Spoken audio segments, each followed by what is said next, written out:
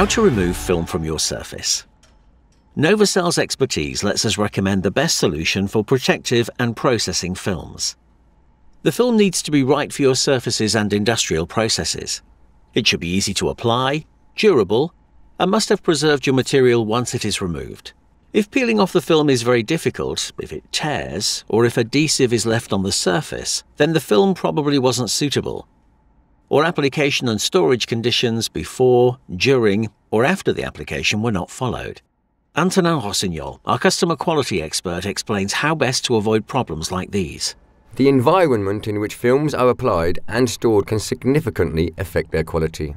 Temperature and exposures to UV pollutants, liquids or dust during application can react with the adhesive and lead to difficulties in applying or removing the film. That's why it is crucial to follow the recommendations in the technical datasheets that come with your films throughout the entire period of their use by you and your customers. The film should be applied within 6 months of the date of receipt. Following this, you have 1 year before you need to remove the film from the surface. During this period, and depending on the product concerned, an exterior durability guarantee may be provided, the duration of which will also be stated in your product's technical data sheet. Are there films that are more challenging to remove than others? There are manufacturing processes such as laser cutting that are more demanding. These are intensive processes that require very durable and highly adhesive films. That's why removing this type of film logically requires more force. However, if you follow the instructions in the technical datasheet, the film should come off with no problem and without leaving adhesive residue.